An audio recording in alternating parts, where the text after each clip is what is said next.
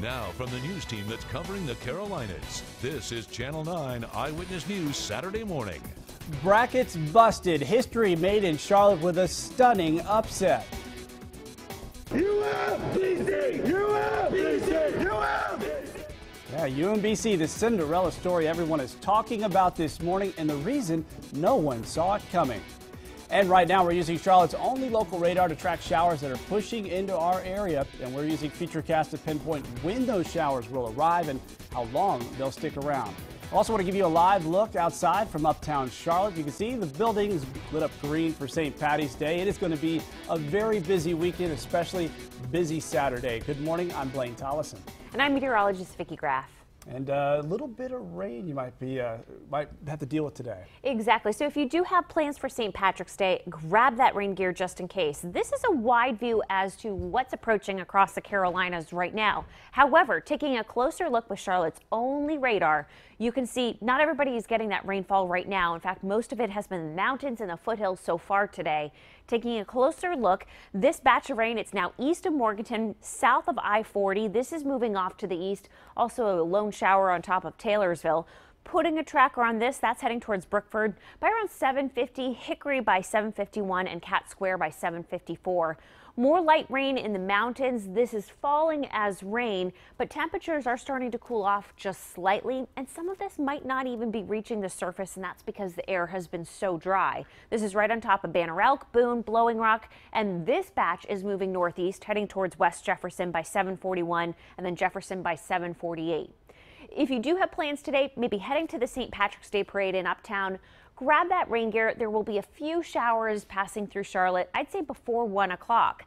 Then through the afternoon, we'll see a few breaks of sunshine, and another round will approach later tonight. I'll advance Futurecast coming up to show you when that will arrive and how quickly it clears out. Blaine? Breaking overnight, brackets busted, and if you didn't stay up late to watch the #1 seed University of Virginia take on the 16th seeded University of Maryland, Baltimore County, you missed a historic upset. It is the first time ever that a 16th seed is knocked off a #1, and it wasn't even close. UMBC won 74-54. Virginia entered the game having won 31 of its 33 games. By comparison, UMBC had 10 losses, and it needed to win the America East Conference tournament just to qualify. Odds makers had Virginia as one of the favorites to win it all. Channel 9 was outside the Spectrum Center as stunned Virginia fans spilled into the streets. We also found a handful of UMBC fans, including one proud father who got to watch his son make history. I want to cry. It's just amazing. I'm so proud of my son, so proud of this team. They all worked hard to get there. Each and every one of them had an important role, and they did it tonight. Pretty cool moment for them. UMBC now moves on to play Kansas State in the second round showdown on Sunday. Thousands of people are in town this weekend for the NCAA games and St. Patrick's Day celebrations.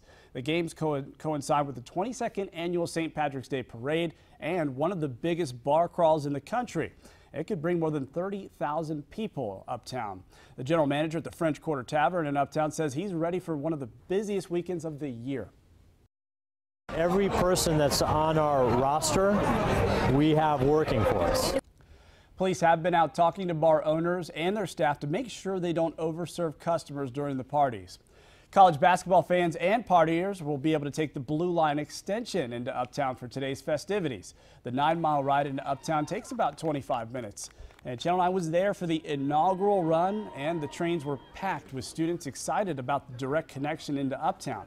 And the fare is $220 round trip. Students get to ride for free, sort of. UNCC is charging them a $25 per semester fee, but it gives them unlimited rides. Riders may be enjoying the Blue Line extension, but traffic patterns near the tracks are causing a lot of confusion for drivers. Channel 9 crews camped out at a North Charlotte intersection to see if there were any issues. We saw about a dozen vehicles stopped well over the lines that mark where the crossing gates come down. In one case, a driver had to back up to avoid getting hit by this crossing arm. And CATS officials even warned that one wrong move could be deadly. The #1 issue that we want the public to know is to pay attention to the new traffic patterns along North Tryon. An engineer will monitor intersections for the next 20 days. The man accused of shooting and killing a York County deputy and injuring 3 other officers is in the Spartanburg County Jail without bond. Eyewitness News reporter Stephanie Tinoco was there as the surviving officers showed up for his court appearance.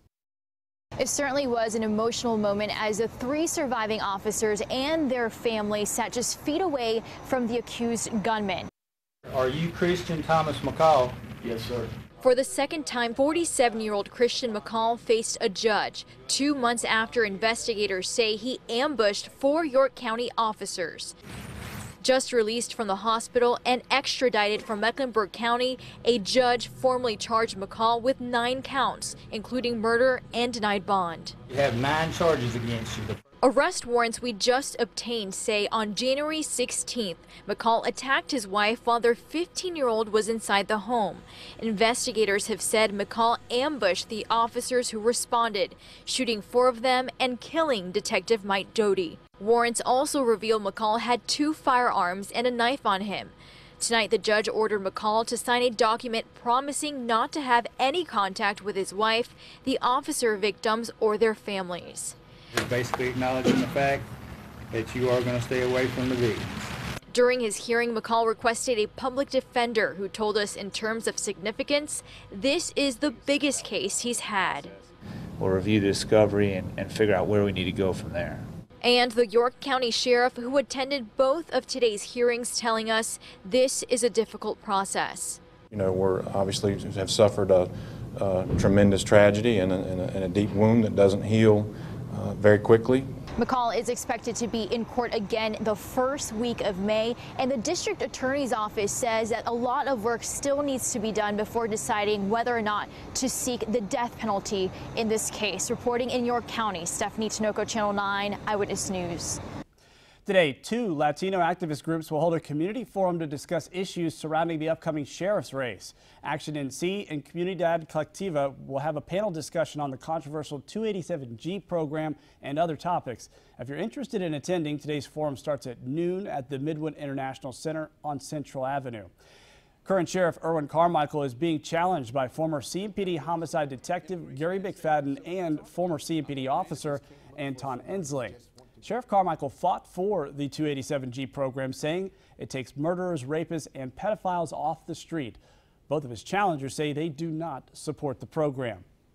Overnight, President Trump took to Twitter calling the firing of ex-FBI Deputy Director Andrew McCabe a, quote, great day for the hardworking men and women of the FBI.